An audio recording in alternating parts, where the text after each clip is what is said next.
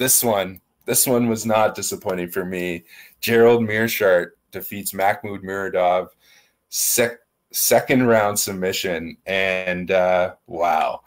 Muradov started this fight, dropped Meerschaert twice, and Meerschaert just kept trying to get Muradov to jump into his guard, but he wasn't going to do it. And Meerschaert was looking like Ryan Hall in there for a little bit, just trying to lay down and, trying to get Muradov to chase into the ground. You could see he was aware of that game plan, wasn't going to chase into the ground. And I was just counting down while writing my notes and while setting up my results page. It was just a matter of time before Muradov was going to land one on him and knock him out.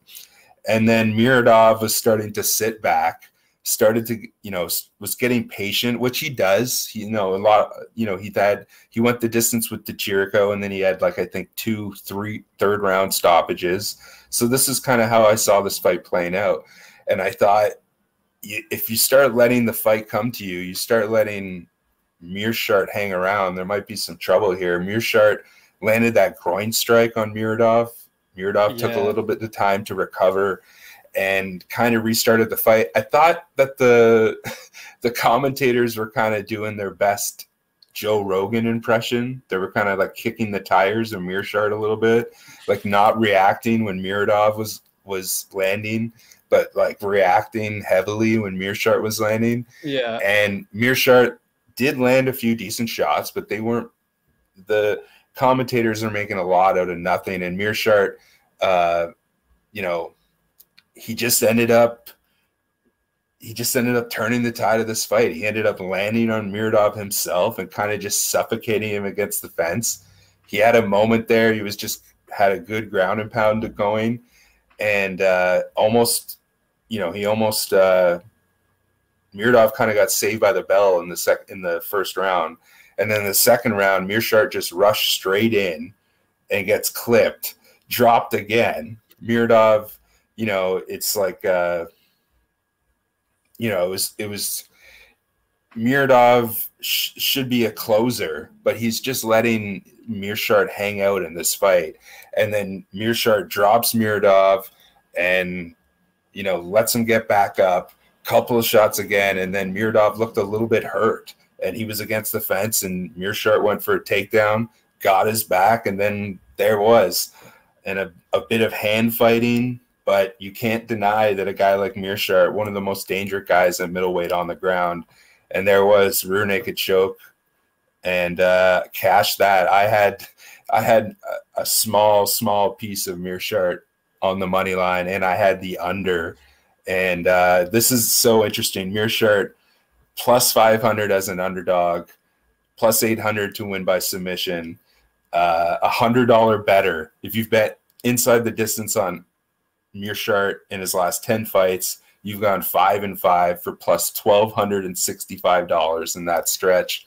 In his last 5 wins, he's now 5-5 in the UFC. In his last 5 wins, all 5 have come as a giant underdog. So this guy is just, oh man. And this was, what did you think about this one?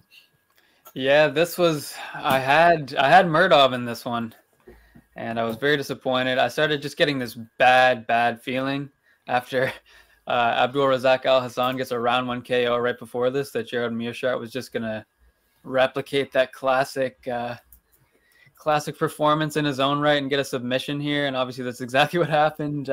Both guys landed some big shots. Muradov kind of generally getting the better of them in the first round. Felt like it was a pretty obvious round for him, was able to get up after the takedown. And GM3 came to play in round 2. I mean, he just, it was just classic him, man. I mean, he was actually really holding his own on the feet there too.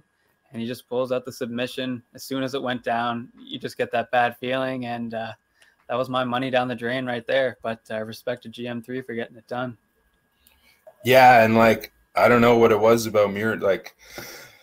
I feel like Muradov was winning the fight until he wasn't anymore. Very Conor McGregor-esque, where it just all went downhill all at once. Yeah, you could feel the momentum going for sure. Yeah, and it was just I don't even know. And Meerschaert was just begging for him to lose this fight. Like, he's in his corner and his coaches is telling him, you need to like weave in and out of range. You can't just go straight forward. And then the second round starts, and the first thing he does is just barge in straight forward and just run into a right hand of Muradov. And honestly, I was like, I was thinking that Muradov, because like I said, in a lot of his fights, he's let the fight go deeper than it should, and then he ends up finishing it. And I was thinking, you know, if he lets Meerschaert hang around, this has like third round stoppage for Meerschaert written all over it.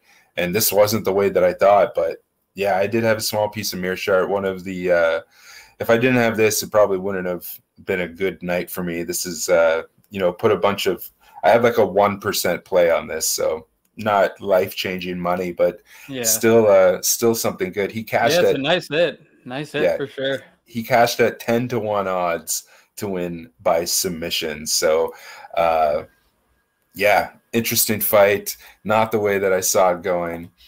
Makhmud Muradov, pretty brutal loss for him. And then Gerald Meerschaert, he was another guy. No, I wouldn't say that he was fighting for his job, but he's been kind of just like I don't think he hasn't won a fight. He hasn't won back-to-back fights since 2018. So I think this is the first time that he's won back-to-back fights in over 3 years. So this is a kind of career trajectory changing win for him. He would have been definitely on, I wouldn't say on the cutting block, but close to being on the cutting block were he to lose this.